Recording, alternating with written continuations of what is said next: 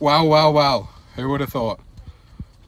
We just got a call back from Monique again. So she has put the first one through to professional standards.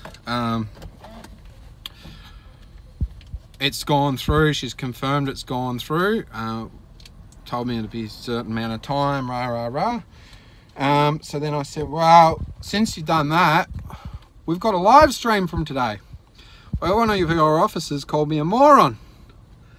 So because they didn't ask for my name or anything, she said it's not, it doesn't come under 456 AA, which is fair enough. I think that is the case, unless they ask for your name or they're going to arrest you, then they don't have to give it in writing, which that's fine.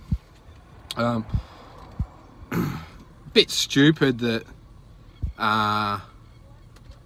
they don't have to give it to you in writing when they engage with you. I think that needs to be changed to, if they're going to come and ask you questions and you want to request it, they should have to give you their name in writing if you request it.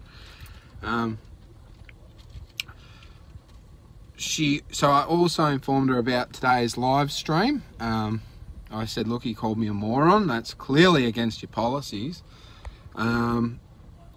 And then I also said, and while you're going on that, there's also a video called the Damien Bold Special, where Damien assaults me at the police station.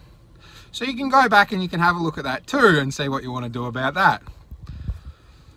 So anyway, thank you everyone. This is fun. Hello Monique, I'm sure you'll see this. Thanks for doing your job. Keep it up. And hopefully professional standards do the same.